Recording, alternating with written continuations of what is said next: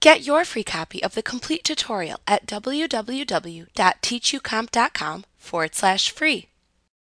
Macros are small programs that record your keystrokes as you perform a task, and then save the actions you performed as a Visual Basic module, a type of program file.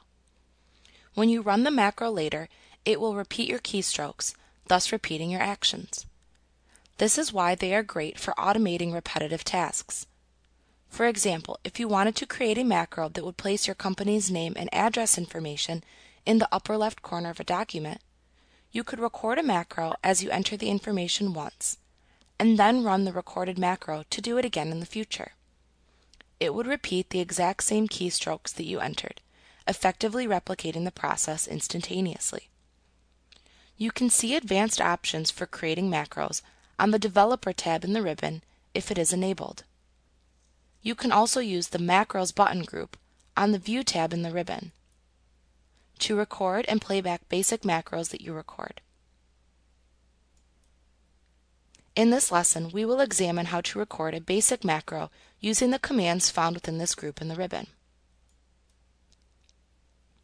To begin to record a macro, click the Macros button in the Macros button group on the View tab within the ribbon.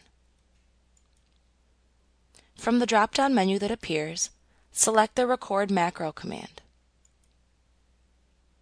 This will open the Record Macro dialog box. In the Record Macro dialog box, enter a name for your new macro in the macro name text box. Note that macro names cannot contain spaces.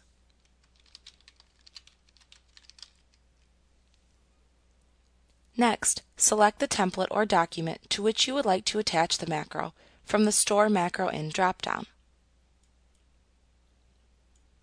It will default to the normal macro-compatible document template, which is the document template that new macro-enabled documents are based upon. A macro can only work if it is attached to the actual document in which it will be used, or if it is attached to the document template from which the current document was produced. So if the macro is one that you want for all documents that use macros, then selecting All Documents Normal Template choice is a good idea. Otherwise, just select the template or file to which you will attach the macro. Then click the OK button to start recording. While recording your macro, you cannot use your mouse very much, and you should minimize your mouse movements during the recording of the macro. Instead, try to use the keyboard as much as possible.